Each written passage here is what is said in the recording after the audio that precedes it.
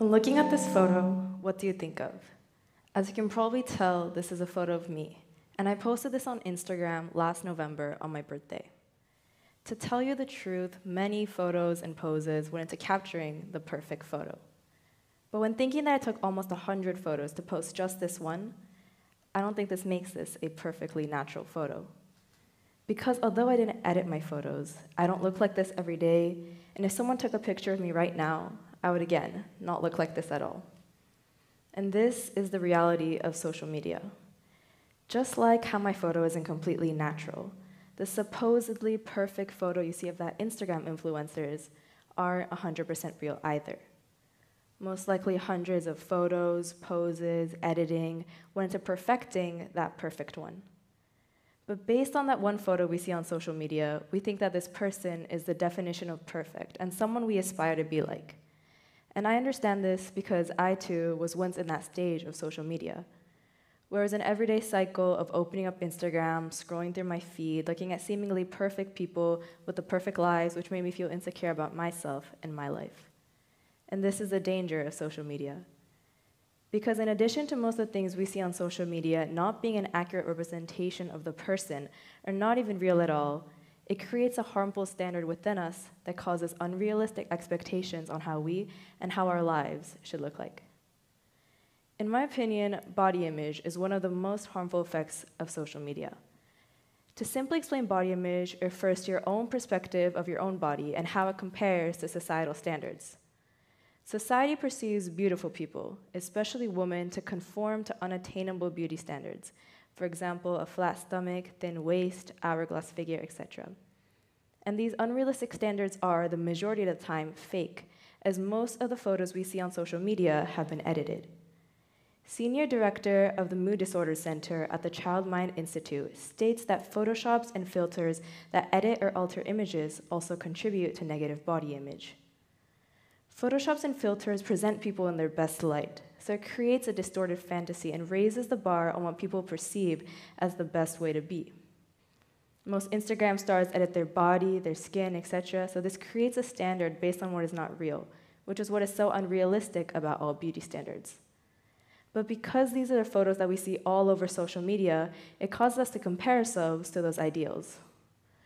Carla Marie Manley, a clinical psychologist who deals with self-esteem and body image, says that it is natural, if often unhealthy, for humans to compare themselves to others.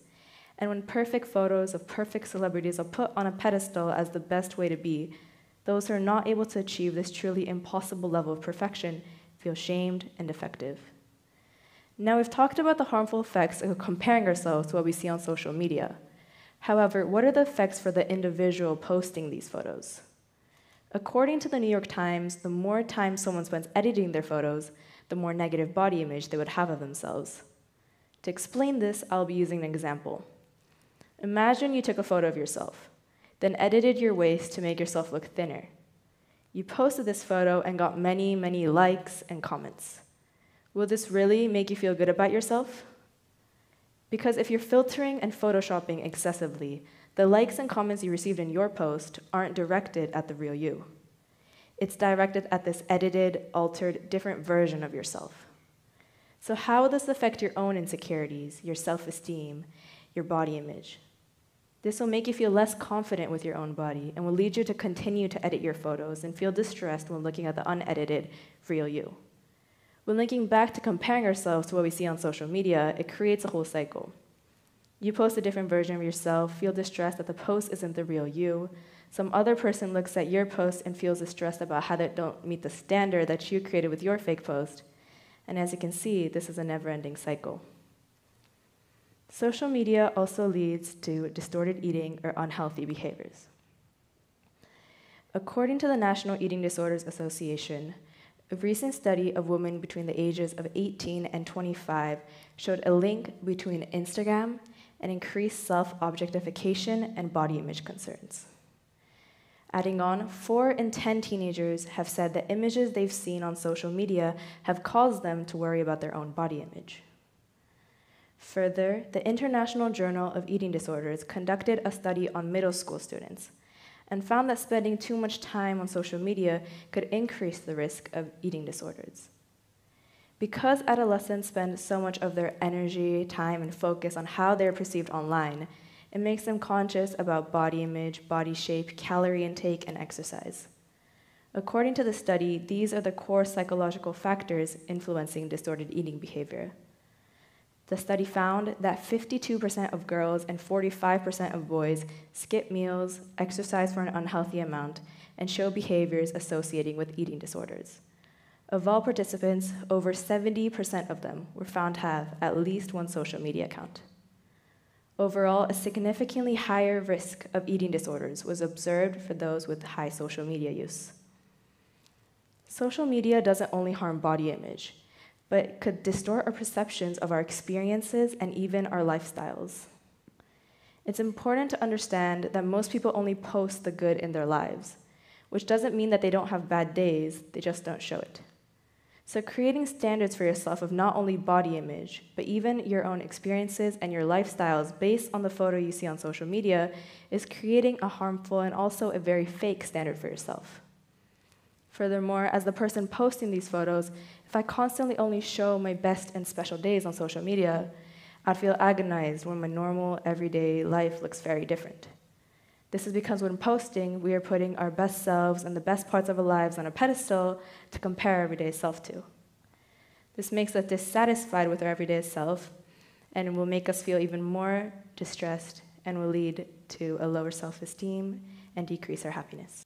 Furthermore, it not only harms the self-esteem of the person looking through social media, it is even detrimental to the person posting their photos. However, as individuals living in the era of social media, its use is inevitable. Therefore, I believe that there are ways to decrease the harm that it causes. The first important thing is to really understand that social media is fake and what you see is not real. Coming to fully acknowledge this can really help to limit the comparisons we make to other people. The next factor is to not make social media the center of your life. And finally, it's very important to know if social media is affecting your self-esteem and your happiness.